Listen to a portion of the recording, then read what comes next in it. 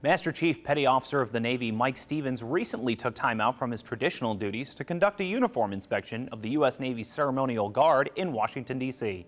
As I was doing this inspection, I was having flashbacks from 20 years ago as a young division chief inspecting my own sailors in front of morning quarters. I'm confident that our chief petty officers and first class petty officers, division officers, are out doing similar inspections throughout the Navy on a regular basis.